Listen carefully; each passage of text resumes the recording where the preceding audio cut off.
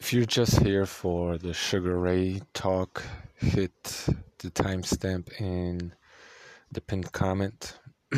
Fast forward through these couple of minutes.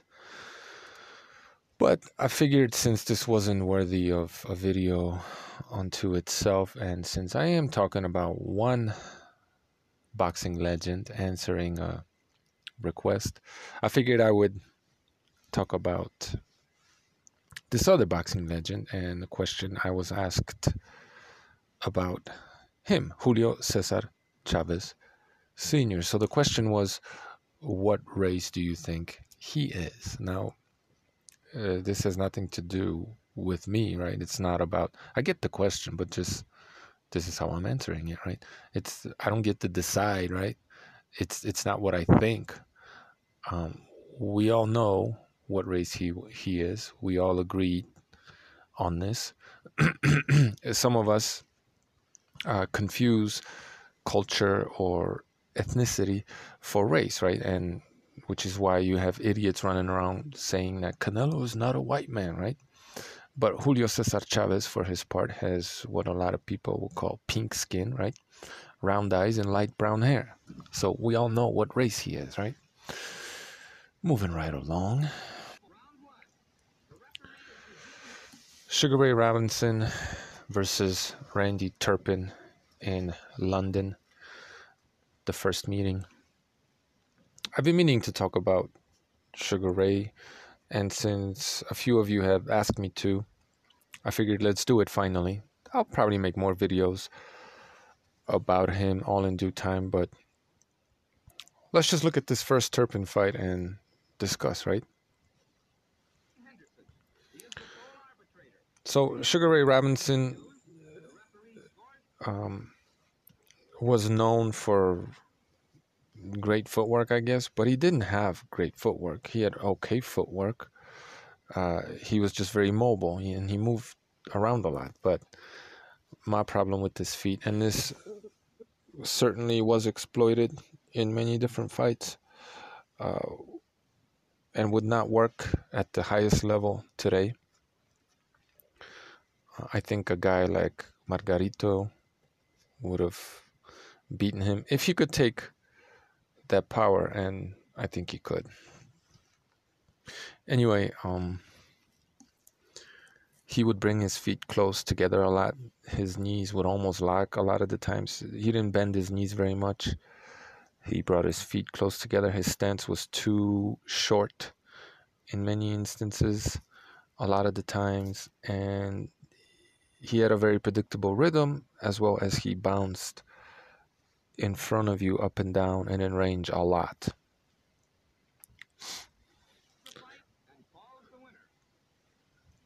See how he brings his feet close together, right?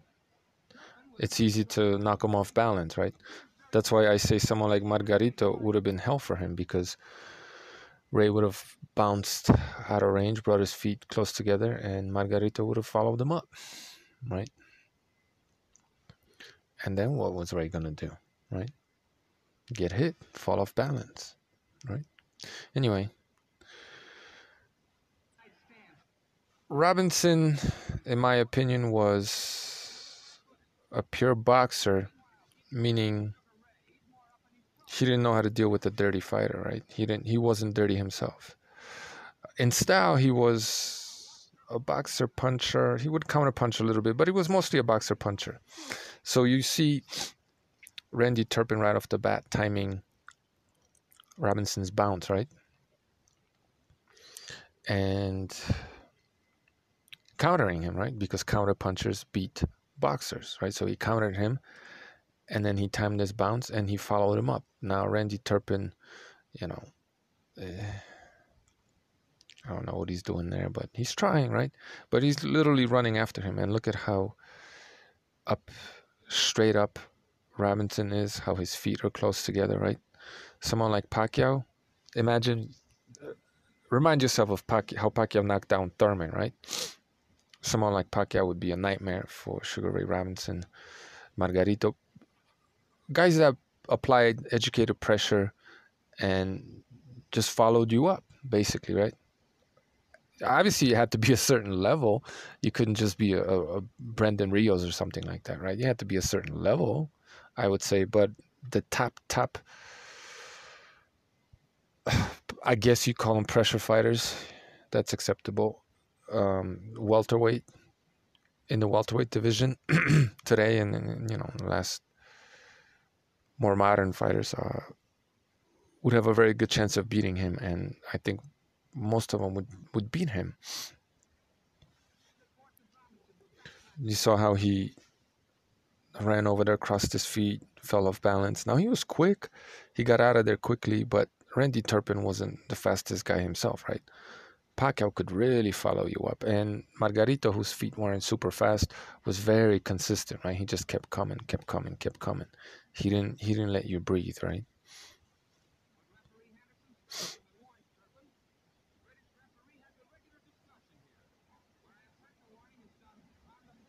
I'm not sure what he's getting warned for there, Turpin.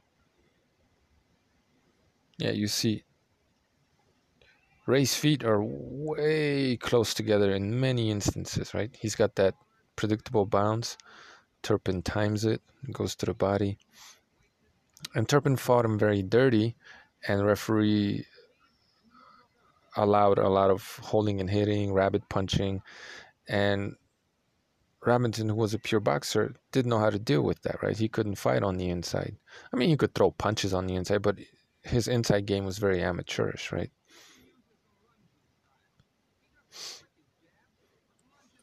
So Robinson jabs to the body and then takes his head off the line, right? Gets a little low, but he doesn't bend his knees too much, right? And then he just stands straight up, and he does the right thing by jabbing upstairs. So that's using offense as defense, but there's not much on that jab, right? And it makes him vulnerable because he doesn't bend his knees much when he goes to the body. Um, Only way he could really go is up with his upper body straightened out, right? Now, if he were to bend his knees a lot more and widen up his stance, then that would give him more upper body mobility, and he could also potentially move side to side better, right? But because his feet are close together and he's bent over, the only real way he can go, or it's just maybe more natural, is to just straighten out, right? And then spread his feet. So there's no real technical inside fighting from Sugar Ray because he was pretty one dimensional, right? Which doesn't mean he sucked, he was just one dimensional. You see Turpin timing Sugar Ray's rhythm, right? And then jumping in, fouling, roughing him up on the inside, and the referee allowing all this non action basically, right?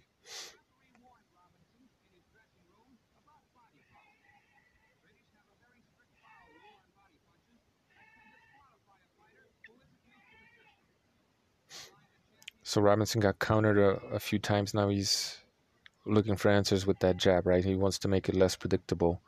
He looks unsure of himself with the jab, right? And Turpin is, roughing him up, breaking him down a little bit. Not yet, but he's trying to, right? And he looks like the see Robinson uh, telegraphs that jab to the body. Now he tries to disguise it and he feints a little bit, but what Turpin can read it, right? Why is he able to read it? Because Robinson, well, you just read it in that instance. I guess it's kind of predictable, right? Counters him. I'm not sure he lands, but it looks like he landed a leaping left hook as Robinson was getting out of there, right? So that's the whole thing. I think you could follow him up and hit him, right?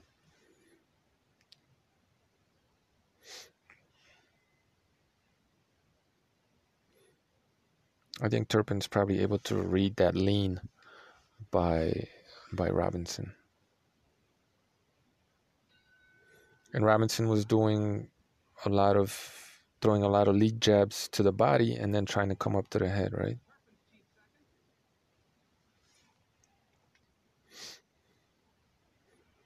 See how he's trying to find answers because he's getting his jab counter, right? So he's trying to find a different answer. And just his jab just looks insecure now, right? Can't really set it up very well.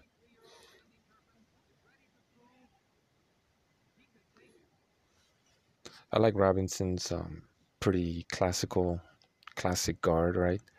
That lead hand is kind of low, but he fences with it and will jab, right? But he hides his chin behind his shoulder, and then he uses his right hand for defense to bring it to either side of his head to block and parry punches. Something that, for example, see, there he goes again. What's his face? Emmanuel Stewart was known for teaching his fighters, right? You see the bounce, right? And then he sets, so you know he's going to punch, right?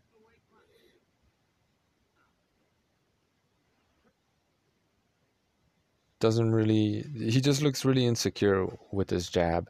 Doesn't really set it up, and Turpin again is able to read it, right?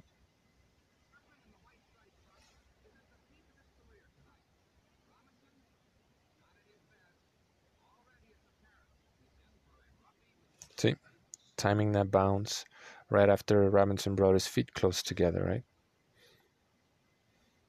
Jumps in there and roughs him up. And you know, Robinson's fighting on the road. Who knows? Maybe there was a loud party next to his hotel room. You know, maybe they put something in his water. It's boxing, right? Boxing is a business. See? He just has a read on Robinson's bounce and that jab to the body, right? So he's taking that away.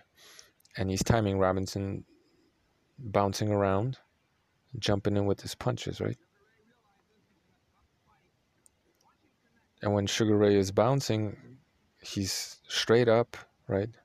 His feet are too close together in many instances. And Turpin, for his part, bends his knees and he's spring loaded, right? And planted a lot more, ready to pounce.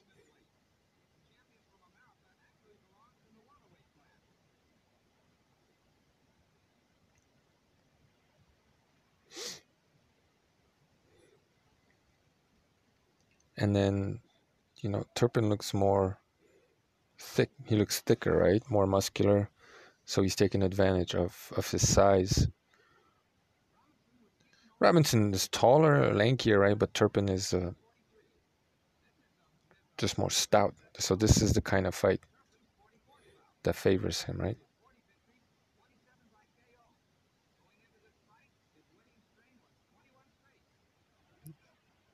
Turpin is also packing the padding of his gloves, right?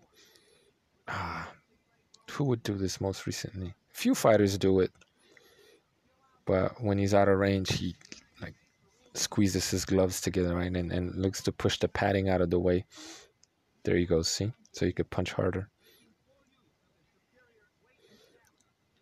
He's changing levels a lot better than Robinson, responding to Robinson.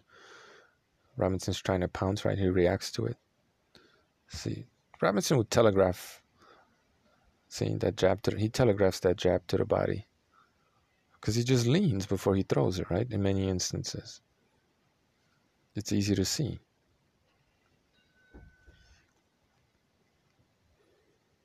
So Turpin is able to counter it and take that jab. Not completely, but... And now you see Ray Robinson adjusting, right? So he throws two hard jabs and follows up with upstairs and follows up with the lead hook, right? So he's adjusting by putting more oomph, changing the jab a little bit, more oomph and volume. Rabbit punching on the inside, referee allows it, right? This is gonna wear a guy down. Perhaps especially since he's fighting on the road, right? See how he telegraphs that jab? He didn't even commit to it. See, Turpin is right there to counter it, right? It's just so telegraphed. Turpin is timing that rhythm, that bounce, right? He could pick a spot where he'll be safe to jump in and maul Robinson, right? See how you just time that bounce? Boom, again, times the bounce. Yeah, this bouncing shit doesn't work, man. Not in today's boxing. And if you had a savvy enough fighter back then, it didn't work either, right? But just a lot of fighters didn't know what to do, I guess, right? Because technique has evolved.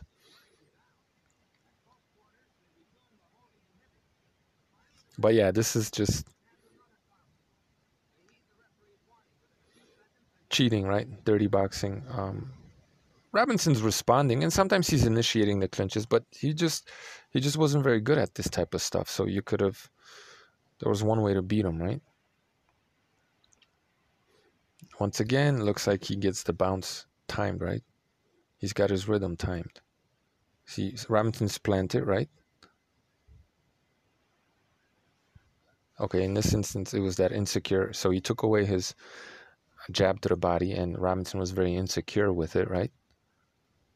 And he saw Robinson feigning with that jab to the body, telegraphing it, but not committing to it. So he just followed him up, right? That's what you had to do with Robinson, follow him up.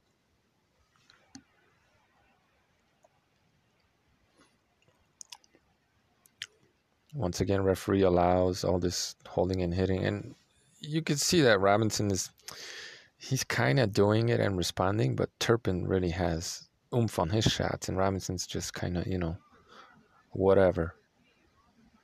He just doesn't know how to be a dirty fighter, right?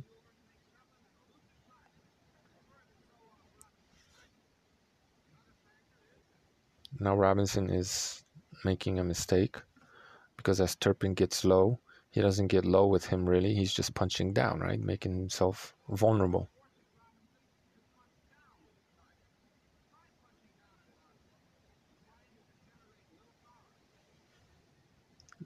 It's funny, right? After I said that, the commentator says, try punching down at an object. You'll find that you could generate little power, right? And you got commentators these days talking about how punching down gives you more power.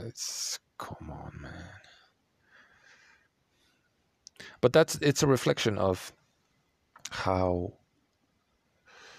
the technique in the States and in the West hasn't really advanced, and there are very few teachers who understand technique and teach proper technique, right? It's just a reflection of what it is.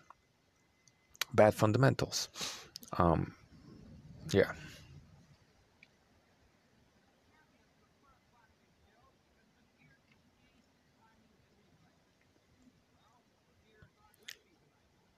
A lot of this, right? Turpin was able to break up Robinson's rhythm by first countering him and reading his rhythm, countering him, making him insecure, and then mauling him on the inside, right? What happened there?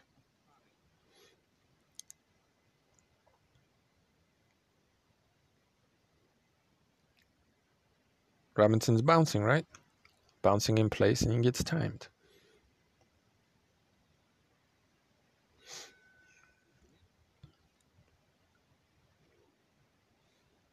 Yeah, this fight deteriorated very quickly into a dreadful, dirty affair. Mostly due to Turpin, which isn't to say that Robinson wasn't holding, because Turpin did shut him down a little bit, right? But that sort of fight was always gonna, maybe not always, as we'll find out in a second, but in this instance, favored Turpin, right?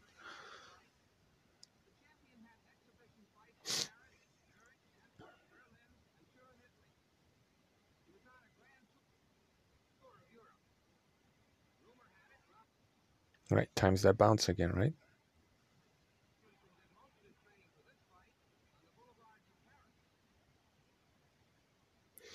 And Robinson was coming off a whole bunch of exhibition fights, right, where guys were just taking dives for him.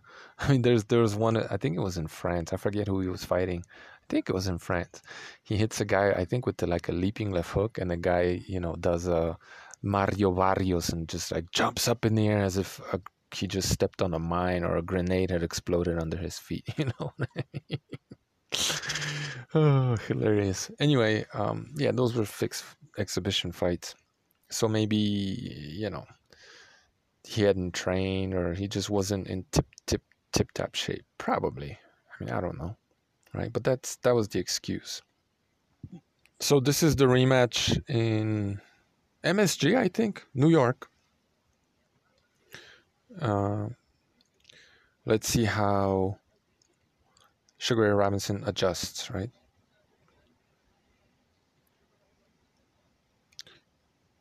So he's advancing. He's already a lot more aggressive. He's not bouncing around as much, right? He's using a lot of lateral movement, right? And he's ready for the counter punch now, right? Because he got countered a few times when he was jabbing to the body. He's looking to see what Turpin, what kind of an answer he has for that now, right?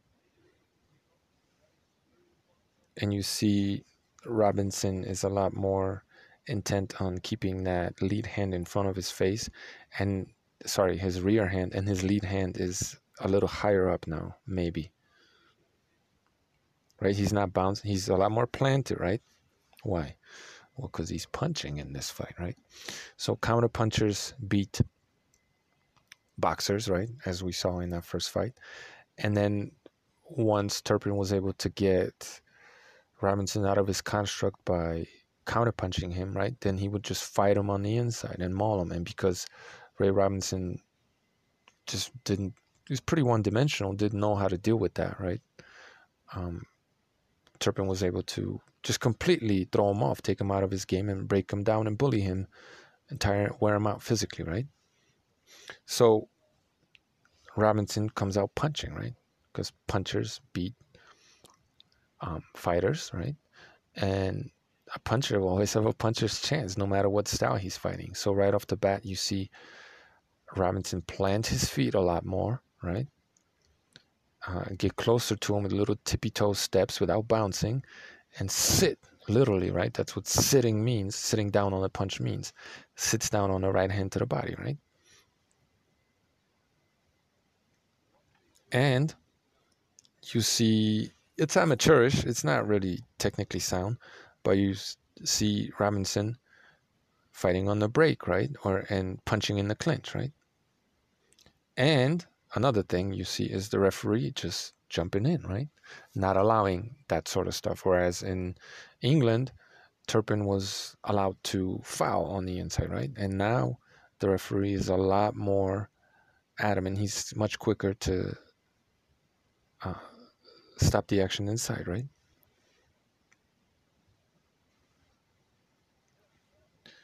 So now you see Ray Robinson punching, right? As Turpin advances, he commits to that left hook to the body, I think it was. And yeah, it's sloppy and it's amateurish, but he's fighting on the inside, right? And punching, right? He's committing to these punches.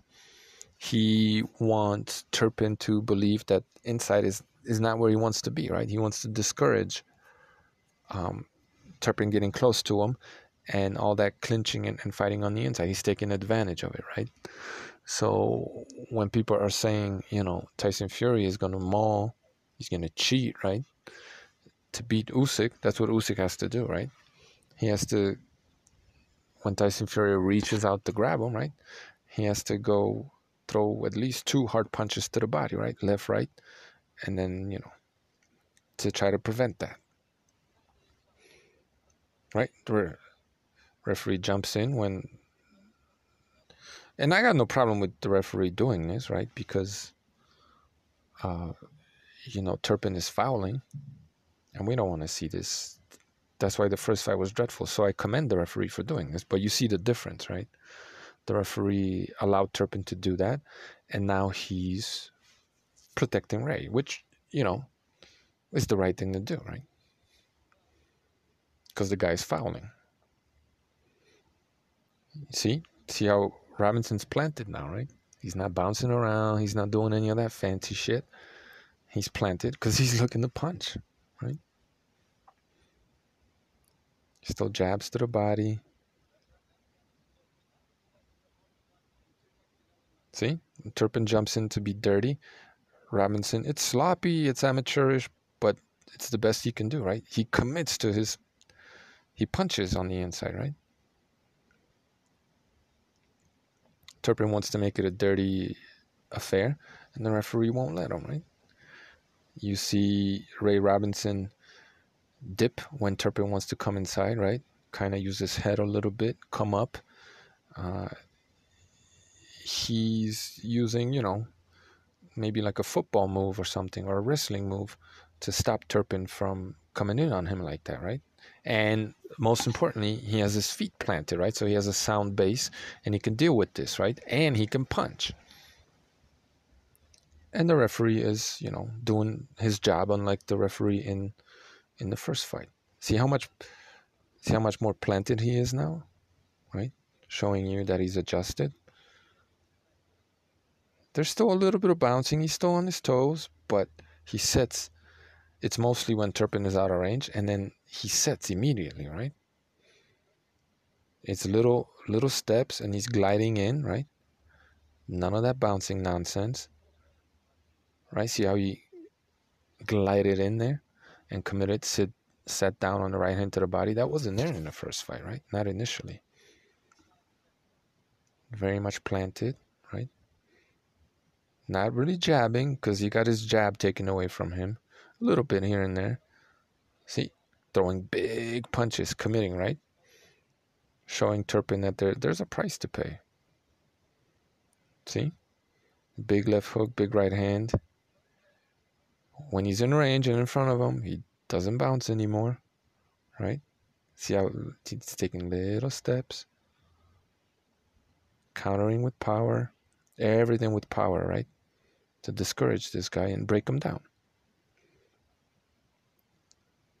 When he grabs a hold of him, Robinson commits to as big a punch as he can to the body, or a couple.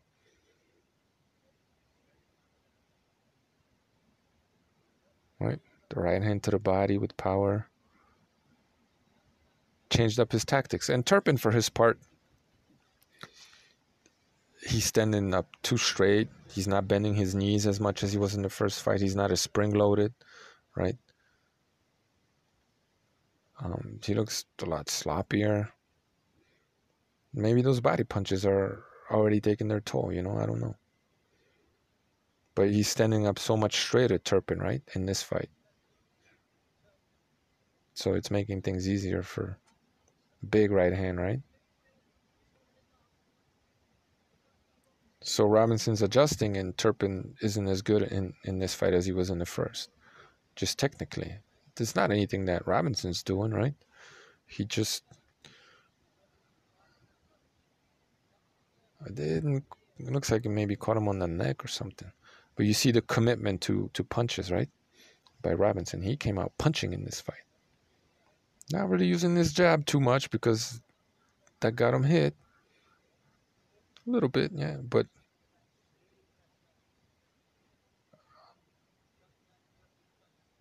a lot of lateral movement and none of that bouncing, or very little, right? Big punches and a commitment to the body. And when he gets close to him, right, he wings big punches too. So Robinson was able to stop Turpin. There he counters him, moving back with the little left hook. It looked pretty big. It was short, but it was powerful. So yeah, Ray Robinson could definitely adjust, and he understood the sweet science, right? He understood styles make fights, even though he couldn't fight all styles very well. He did what needed to be done, even though his inside fighting looks amateurish or whatever. It's working for what it is, right? Much more planted, right? Looking to punch. And he understood that, how do you beat fighters? Fucking knock them out, right?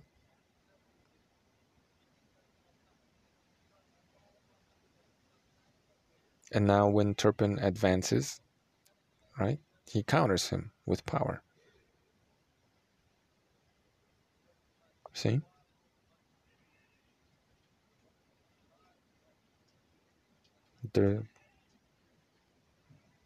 the commentator points out how the commentary was so much better, man. The commentators back in the day understood boxing technique so much more than they do now. He points out how Robinson glides away, whereas he was jumping out of range and getting caught, right? Now he glides away.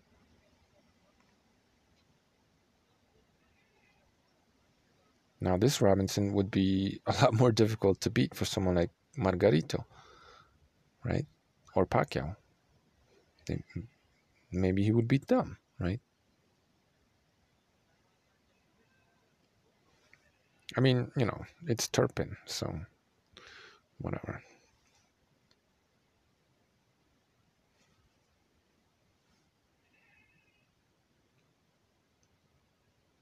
Right? So the referee, a lot changed in this fight. Ray was different, Turpin was different, and the referee was different, and the outcome was completely different, right? So uh, Ray Robinson, even though he wasn't a complete fighter, he knew what needed to be done, and even though he would sometimes sacrifice or didn't have like perfect technique to execute certain styles, he still did it, and it still worked, right? If only a little bit, because he understood how to adapt and he understood the sweet science and styles make fights. And once he was in his once he was on home turf and wasn't taken advantage of by the system, he proved his worth, you know what I mean, and beat Turpin well within the rules of boxing, whereas Turpin had referees help and a lot of dirty fighting, which allowed him to beat probably a little bit unprepared Ray Robinson, who was fighting a bunch of fixed fights in Europe on this little tour circuit. So yeah, man. I mean, Ray Robinson was no doubt a great fighter, right? Overrated. I mean, he was the lineal champion at 147, but did he really prove that he was the best of his era? He avoided some fights, Um, maybe he could have proved he was the best, but he was a little protected, and he was the man, you could say, in that division. But was he the best welterweight of the era? That's still debatable, because he ducked some fights. And then he moved up to middleweight, and he was able to win the middleweight title. I don't remember how many times, but he was the lineal uh, middleweight champion. But he wasn't the best middleweight of the era, right? And then at 175, well, he got beat up by Joey Maxim. So, he was the lineal champion, if I'm getting this correct, right? In two divisions. Pacquiao was lineal champion in 5. So how was he pound for pound a better fighter than Pacquiao? Like, it's just no comparison, right? Right. Did he win? Did he win the light heavy? He didn't win a light heavyweight title, did he? Anyway, it is what it is. A great fighter, one of the greatest fighters of all time, no doubt. Understood the sweet science, knew how to adapt, knew how to fight. Little one-dimensional, but you could say the same about Pacquiao. Pacquiao wasn't like great at all dimensions, you know. Um, but yeah, just couldn't couldn't deal with. This was shown, right, when he had a slight size disadvantage and he wasn't at 100%. You know what I mean? He couldn't deal with probably. I don't know that he was naturally bigger, Randy Turpin, but he was physically stronger, right? At least in that first fight. And then once he really gave up some significant size against someone like Maxim, just couldn't hang, just didn't have the skills to overcome the size disadvantage that he was at in that fight. So, and so was he even as great as someone like Usyk? We saw how Usyk deals with, how he dealt with the Randy Turpin, right? We saw how he dealt with that kind of guy on the road, right? Shit, every one of his fights is on the road, and he's given up similar percentage-wise, probably, right? Similar size disadvantage to someone like Joshua, and we saw what he did with someone like Joshua. So I would argue that just looking at the record, right? Both of them were lineal into different weight divisions, but I think pound for pound, with Usyk having given up, well, I don't know. I think it's too early to talk about Usyk being greater pound for pound than Ray Robinson, because it's too early. I apologize, because that's only two weight divisions, and Usyk might not even, if he fights Fury, that's going to be a huge size disadvantage. So we'll see. I think it's still too early, but Usyk may be there insofar as pound for pound greatness goes. You know what I mean? Anyway, no doubt a great fighter, but I mean, come on, man, greatest of all time. 2-weight lineal champion versus 5-weight lineal champion. What are we talking about? Like, what are we talking about here? You know what I mean? It should be a no-brainer, but, fanboys going fanboy. We keeps it real. Thanks for watching.